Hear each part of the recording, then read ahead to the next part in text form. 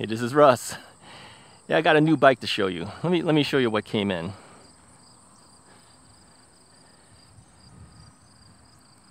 This is the Meebike Gallop step-thru. Now they have a step-over and a step-through version. This one happens to be the step-through. You see it's a little bit different than the other bikes I've used in the past. Now, Meebike had contacted me a while back, and they are new to the marketplace.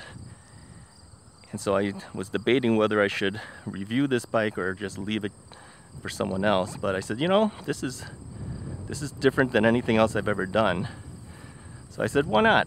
Let's take a look at it, see if it works for a person like me or it doesn't.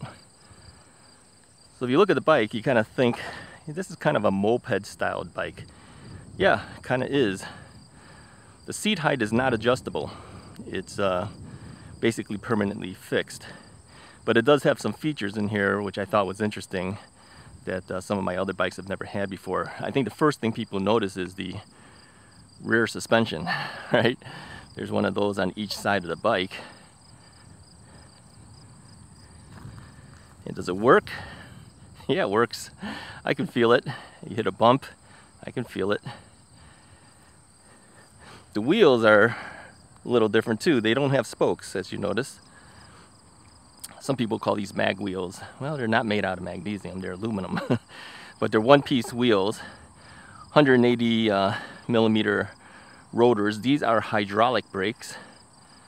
The brakes are made by a company called Logan. Okay, they do work pretty well, but I have been getting front rotor squeal. Now, this is not the first bike I've seen this happen to. A couple of my other bikes, when I first got them, had the same problems. I haven't fixed it yet. I've just ridden several miles on it, and that's about it, just to get it over here so you can see the bike. But I figured I'll just give you an overview real quickly what the bike is, and then we'll go in depth on another video. So the battery on this bike is a 48 volt 20 amp hour battery, so it's got a lot of power there. And there's a key hole right here and then a push button. So once you put the key in here, the battery will drop down. It's a pretty heavy battery. It's a pretty big, hefty battery. Down on this side is the charging port. So you can pop this open and then charge it directly to the battery right here. Or you can take the battery out and do it. I think it's easier just to leave it there and charge it with it on the bike rather than having to take the battery out. This is a color display. I don't know if you can see it well in the bright sun or not. Probably not. We'll do a better video. But it's yeah, it's a color display on there. It's got a bell. I did add a few things. This does not come with it. This is a rear, well, side view mirror. I feel that that's kind of important for all bikes to have. So before even riding with the bike, I decided I should put one of these on. I also added my typical throttle. This is a thumb throttle that is 3D printed. I put that on pretty much all my bikes. So I'm used to using this rather than a standard twist throttle. So just adding the little device to make it easier for myself to test it. The front suspension, yeah, you can dial it in to how much suspension you would like. I added the water bottle cage and the water bottle. Okay, the little attachments for adding a water bottle is included, of course, but they don't give you the water bottle cage. Most of these bike companies do not. And that's basically all I've done to the bike so far. So yeah, we'll do a full review of the bike to see how it performs at a later date.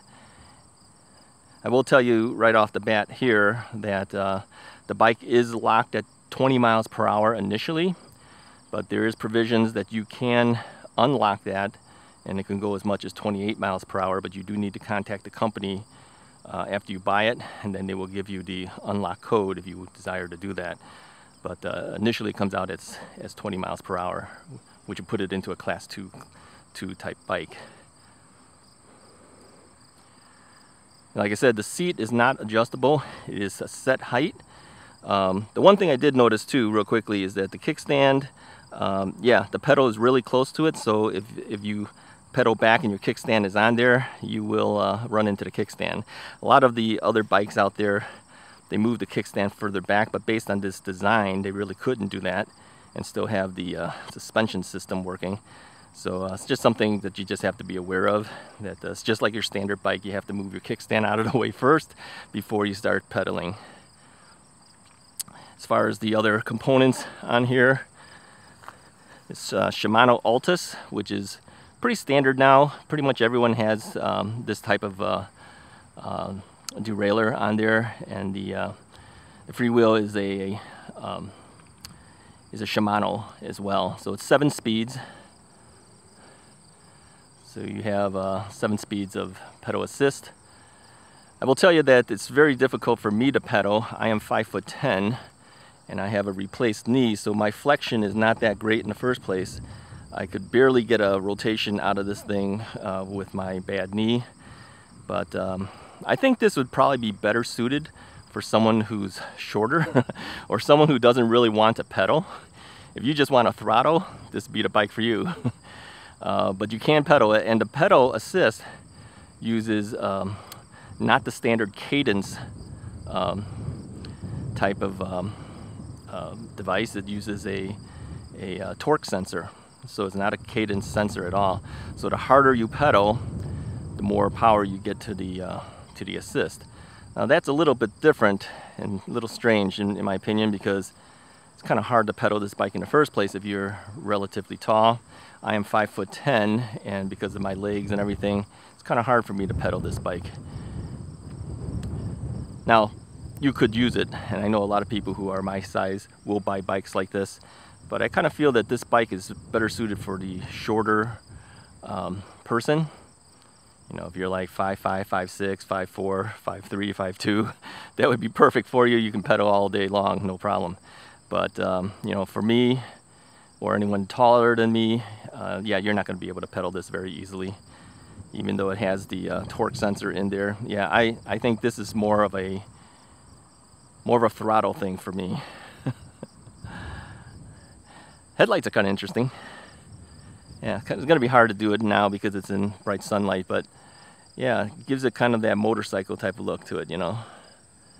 And then the handlebars are kind of like the BMX style handlebar.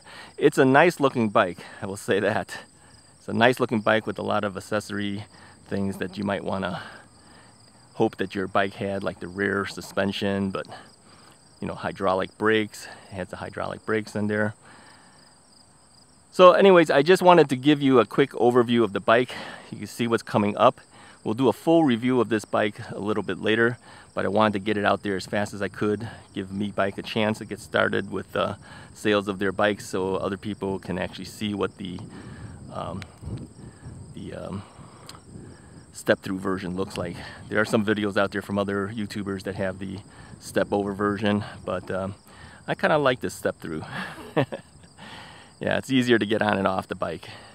The rear rack does come with the bike. It's not an accessory, it comes with it. So yeah, and of course if you pull the brakes, the rear light will blink. And then during the time when the light is permanently on, then the rear tail light stays on, of course. There's also a sensor on there too, that if it's in a dark situation, the headlights will automatically turn on. Oh, and one thing I didn't mention, it has Bluetooth capability. So you can download an app, and once you download that app and connect this bike up to that app, all of the display screen information will be on the app. You can turn on and off the lights through the app, that type of thing. So anyways, we'll do a more in-depth review of this bike down the road, but I just wanted to give you an overview. Hey, if you like this video, go ahead and hit the like button, hit the subscribe button. Go ahead and take a look at Meebike's website. I'll put a link in the description below. I'll talk to you guys next time.